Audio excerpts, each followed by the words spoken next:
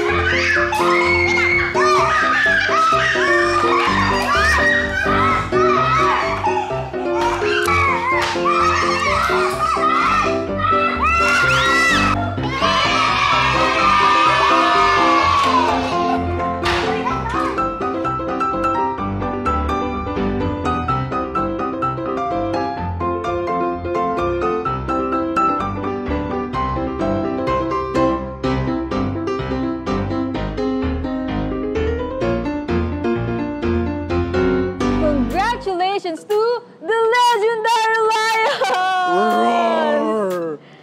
It was quite a struggle to get the crown, especially when you know that another team wants it, but only one team can have it. I agree.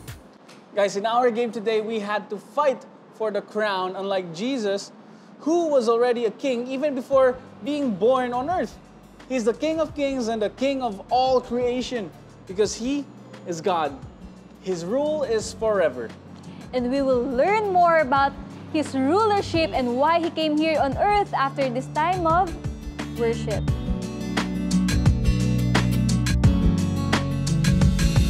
May your praises live in every word we speak, and with every gift of breath we breathe you in. All the works that you have done consume our hearts. Who in all the earth compares to who you are? Who in all the earth compares to who you are? 1,000 hallelujahs, God, we lift unto your name. 1,000 hallelujahs, God, we lift up once again. All creation lift its voice, declaring till the end. Oh Lord, how great you are. 1,000 hallelujahs, God, we lift unto your name. 1,000 hallelujahs, God, we lift up once again. All creation lift its voice, declaring till the end.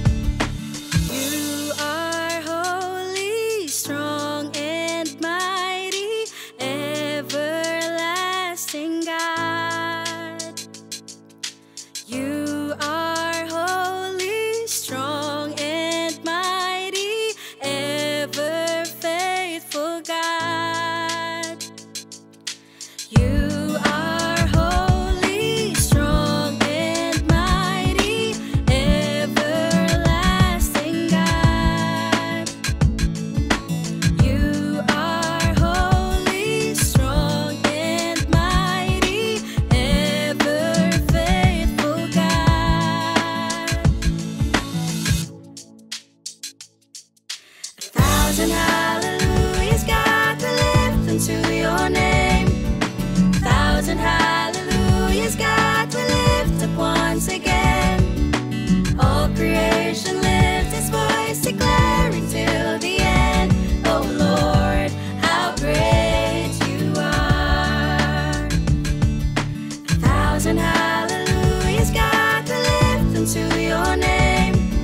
1,000 hallelujahs God will lift up once again. All creation lifts its voice, declaring till the end, oh Lord, how great you are. Dear Abba Father, thank you for this wonderful day that you have made. Thank you for the time that we can get to worship you and learn more about you. I pray that you would open our hearts and our minds to learn who you really are and how much you love us. And I pray that as we learn the love and receive the love that you have for us, give us the grace to love the people around us. In Jesus' name we pray, amen. Another way we can worship God is through our giving. So you may give your tithes and offering by following the instructions flashed on the screen.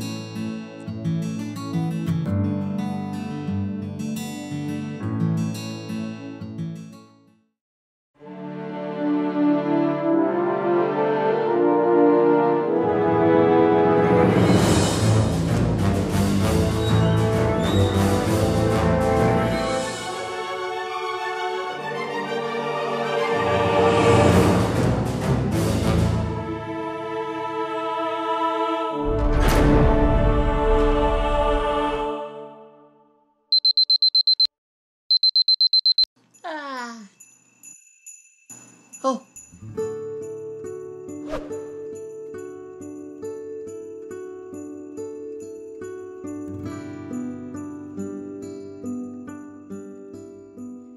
Good morning. Do you know what day it is? Christmas Day! Yes! I can't wait to open the gifts. What did you get for me? Before I tell you what I got, come here. I have a story to tell you. It's actually about the gifts the wise men gave to Jesus. With the Magi as the wise men, their story begins with gifts brought. As scholars and professors with a plan to pay attention to the stars with thought. The first gift was gold, a sign after following the star. Through times of new and old, of distances near and far. Gold represented royalty, making Jesus noble with a right, to make it a reality for all his children in sight. He's seen as holy, the one who sits on the throne. How could someone so majestic leave heaven and go on his own? Just to save our broken souls, he became man for you and me. He could have just stayed home, but he wanted to set us free. Another symbol for gold was treasure, making God's children feel special, because we are so precious as the diamonds that shine through it all. It's amazing how much his love goes deeper than his crown. His ultimate gift was him coming down, so he can give us not just gems, but a beautiful life to be free. Yes, gold and silver are blessings, but God sent his son for us, you see. The pure joy that comes from having no more chains, joy from the wise men seeing the star and believing that Jesus is the hope that reigns.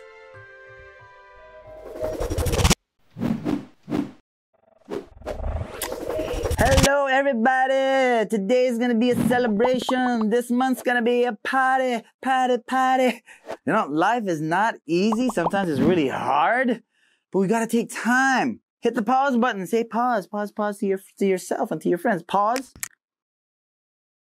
And really celebrate. Take time to celebrate the things we value in life. In fact, I'm gonna say happy birthday to some people. Happy birthday, Amariah Buenaventura. Happy birthday, Yana Felguera. Come on, I missed your birthday. This is the second year I missed your birthday, Yana. That's why I'm saying it right here. Because we need to take time to let people know how much we value them. We need to celebrate their lives. So we celebrate your life. Tell that high five your seatmate, your friend right now and say, I celebrate your life. I celebrate your life. Come on. You know, hug each other and all that. because that's what birthday celebrations are about. In fact, for Christmas, that's what it is right now, right? It's Christmas time. We are celebrating the birth, the life of nobody else but, you guessed it, Jesus Christ. No, Christmas. It's there. It's in the name. I know we come with family, we come with friends, we go to feastings and festivals and all that. But the birth and life of Jesus Christ is the numero uno, ultimate, sometimes should be the only reason that we're celebrating Christmas. We're going to talk about that this whole month, about gifts that celebrate that. In fact, gifts that were given to the baby Jesus, because I love gifts. Don't you love gifts? High five if you want. Say thumbs up and high five each other if you love gifts. I have several gifts here. When you get a gift like this, you guys got a gift right now. Think about that. What gift would you like? And when you got that, you say, oh, I'm so much loved. Like this gift from a missionary friend of mine was given to me. And boy, let me go see what it is. This is the first time I'm actually opening it right now, publicly in front of all you guys. Oh, I'm gonna love this. What is this? Oh, it looks like some kind of, it's a decoration. Look at that. It's like a canvas decoration with flowers. And it says here, God is our refuge. Whoa, look at that. Wow.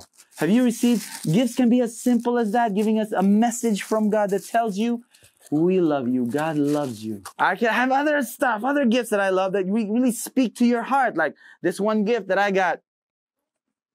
Because you know me, I love comic books. And I got this gift from my wife.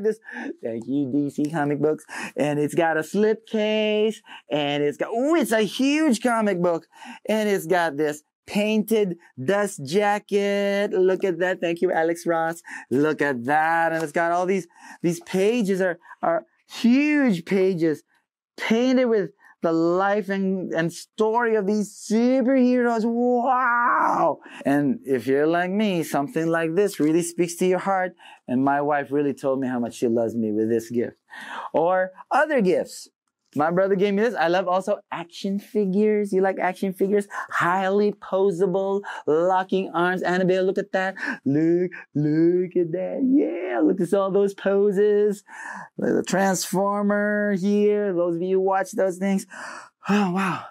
My brother made me feel like I look. Or if some of you are looking for gadgets, right? Looking for gadgets. That would really tell you, oh, you love me so much if you got a gift like this. So we love getting gifts. Think about that. What gift do you want to have? And that which gift will tell you how much they love you. So thinking about gifts, let's think about the gifts that were given to baby Jesus. We're going to be talking about that the whole month. We're going to go to Matthew chapter 2. Right? The story goes like this. Jesus was born in Bethlehem in Judea during the time when Herod was king. Well, there were some of these wise men who were from the east and came to Jerusalem, and they were looking for, where's the baby Jesus? Where's the baby Jesus? Are you looking for Jesus during this season? Or is it enough for you to see that guy in the red suit? Is it enough to see the exchange gifts and all the partying? Are you looking for Jesus the way these wise men were? And as we continue on, they were saying, we need to find him because we can't worship him. And the wise men got to see the King Herod. And after they met King Herod, after the king talked to them, they left because they wanted to see Jesus for themselves. You know, you want to see Jesus for yourself?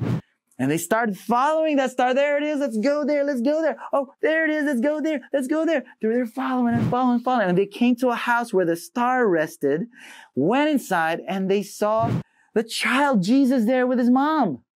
And when they saw him and his mother, they bowed down. They bowed down. They worshiped him, and they gave him gifts. They gave him, this is the first treasure we're going to talk about. They gave him gold. Man, gold. What did you want to have? Some of that gold? They gave it to baby Jesus. They gave him gold, frankincense, and myrrh. We'll talk about those in the next weeks. But gold, you know what gold symbolizes, what it means? When you give somebody gold, that means they're a king. They're royalty.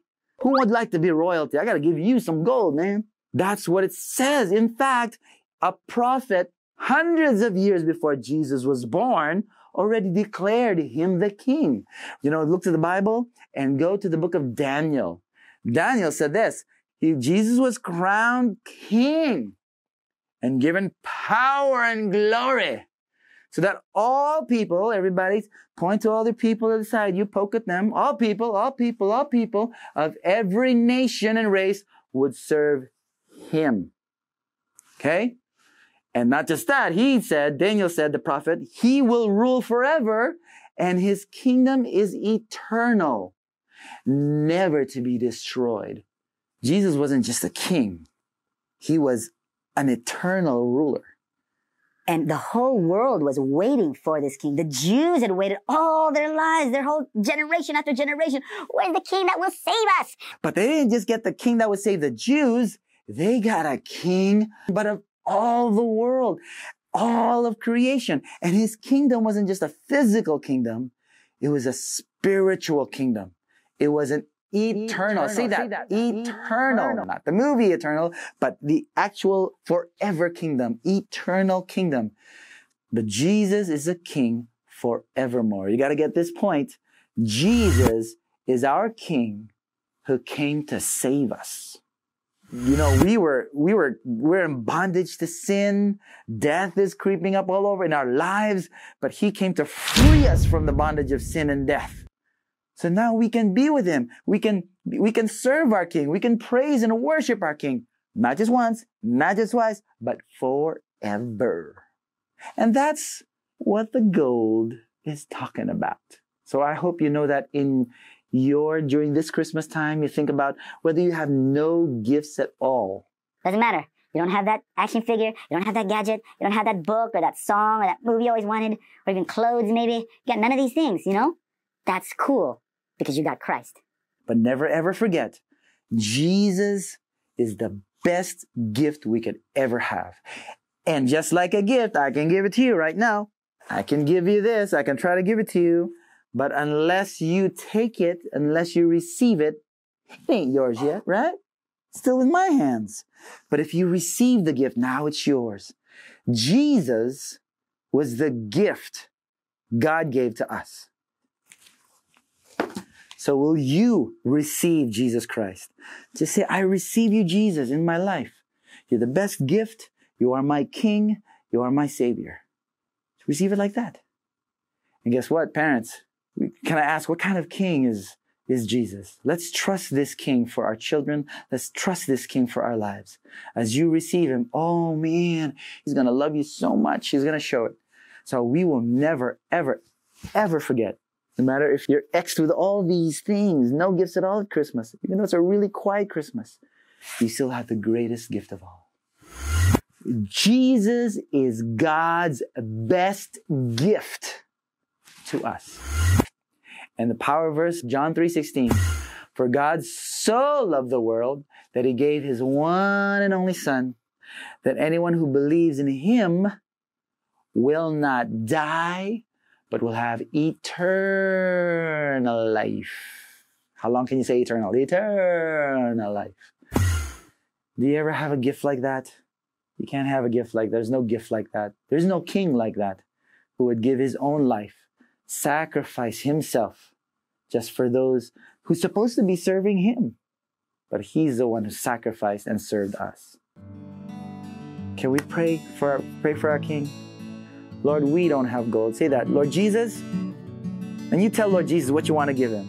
Lord, give him gold. Lord, we want to give you gold. Lord, we want to give you so many of our gifts, our gadgets, all these things because you're worth it. Everybody say that. Jesus, you're worth it. But we don't have these things to give. Would you have our hearts? Close your eyes and pray to Jesus. Jesus, would you have my heart and my life? I want my life to honor you and show the world. Everybody say this, that you, Jesus, our Lord and King Most High, who loved me the most. This we pray. Help us celebrate you, Lord. In Jesus' name, amen. Now you party hardy, okay? Because it's the birth of Jesus we're celebrating. God bless you.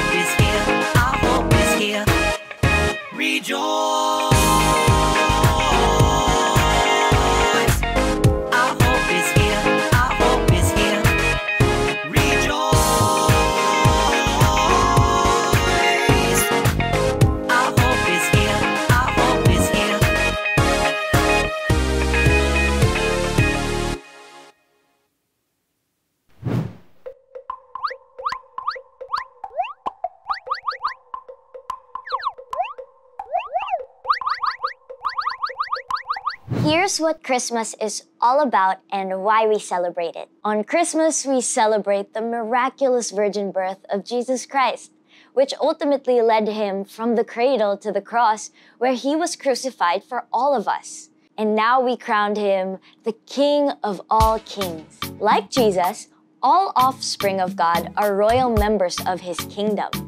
Our goal is to genuinely get to the place where we grasp the truth about who we are as royalty and what that means for us. For Christmas and for always, may Jesus be the King of our heart. Remember that Jesus Christ is the greatest gift of all, and he loves you. For our Family Con, here's the question.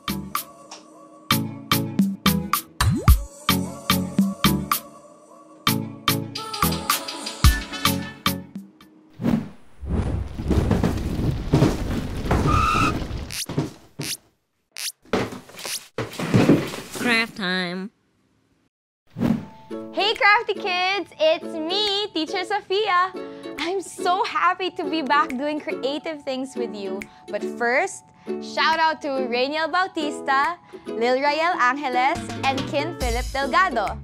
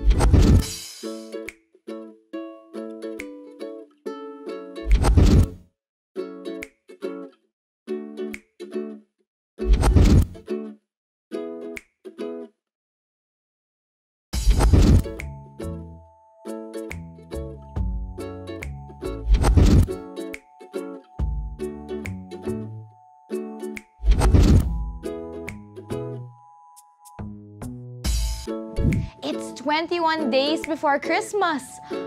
Are you excited? For the month of December, we'll be doing crafts that are related to the symbols of gifts given to Jesus at his birth. Today, we'll be making this crown ornament. To do this, we'll need one crown template printed in yellow paper or gold cardstock, a pennant template printed in any colored paper, a 10-inch ribbon, some gem stickers, or you could have coloring materials like crayons and markers, some scissors, and glue. Let's get crafting! Take the crown template and cut it out. You can try twisting the paper around to make it easier for you to cut around edges and circles. Next, take the pennant template and cut that out. So this is going to be easier to cut versus the crown template. Attach the pennant to the bottom of the crown using glue. So I'm going to take the top part of the pennant and put lots and lots of glue to make it sticky. And then we get the bottom part of the crown and stick that there. Turn the crown over and attach a looped piece of ribbon at the top. So I'm going to take this ribbon, get the edge and put lots of glue on one end, get the other end, stick it there to make a loop, and then at the back of the loop, we put lots of glue and glue on the crown, and then you flip it over and this is what it looks like. Next, we're going to decorate the crown with gem stickers or crayons. So I have here a whole sticker sheet of sparkly, sparkly gems. Aren't they so pretty? And I'm gonna take the gems and stick them over one by one onto my crown. I think I want to use different colors for my gems. Ooh, I want to try using the small ones too. And I'll add one last small gem on top. Oh wait, I think I want to use the diamond-shaped ones. Then I'll take a purple crayon so it matches the purple pennant, and I'll draw some zigzag patterns on the crown. And last but not the least, using a marker, write King of Kings on the pennant and you're done. What a lovely Christmas ornament! You can hang it on your tree or your doorknob. The crown and pennant symbolize Jesus' royalty. He was not just born a king, he was already a king before being born on earth. Not only that, he is the King of Kings because he rules over all creation. For this Christmas and always, may Jesus be the King of our hearts. If you want your crafts to be featured in our service next week, you know what to do. Send us an email of your photo to our email address, kidsfort@victory.org.ph. All photos will be sent to our email and shown online. We'll also give you one raffle entry for our craft raffle for the month of December. That's it for Craft Time this week. See you next week, crafty kids!